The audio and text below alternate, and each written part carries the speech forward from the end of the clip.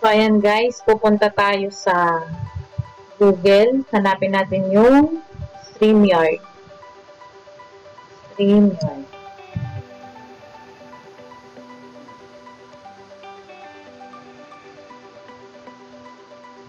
Tapos, click natin yung Create a Broadcast. Tapos, maglagay ka dyan ng title mo. Lagay lang natin ng Trial. Trial. Streamyard Trial. Yan, description on monetization using Streamyard. Yan. Yan, kahit anong ilagay mong ano dyan, kasi ano ng trial. Tapos, set natin public. Yan, tapos create broadcast.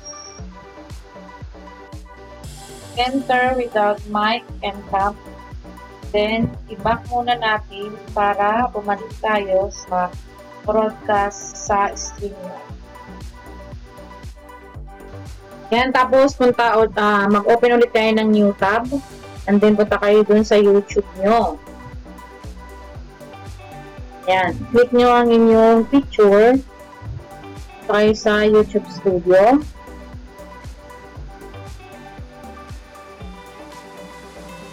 Yan. Sa Creator Studio Classic. Yan. Yan lang yan.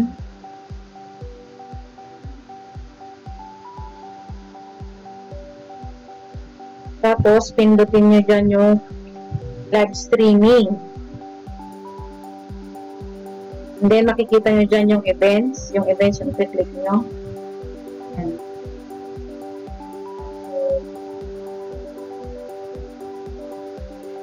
So, ito yung ginawa natin na yung ginawa natin sa Streamyard. So, nandito na siya. Yan. Tapos, makikita nyo dyan yung $sign at monetize. I-click nyo lang yan. And then, click nyo yung, hanapin nyo yung monetization. Ayan, yung monetization. Ayan. Ayan, tapos, i-on mo lang yan. Tapos, i-check mo lahat yung mga ads mo. Tapos, isi-save mo na siya. And then, i-refresh mo. I-refresh natin para makita natin yung kung naka-green na yung ads dun sa events. Yan na siya, naka-green na. So, naka-on na yan. Magkaka-ads na yung live using Streamyard. So, balik tayo sa Streamyard. Enter mo lang yung enter pa ulit yan. And then, ready ka nang mag-live stream. Enter.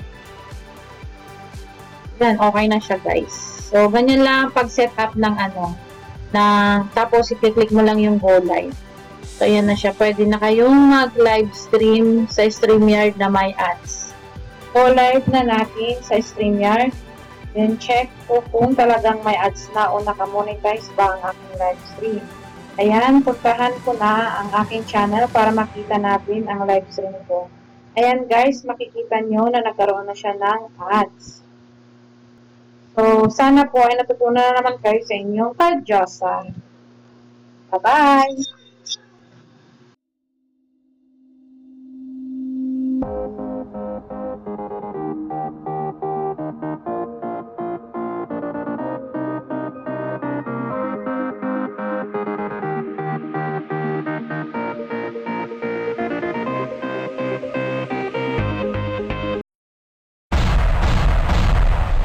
Subscribe now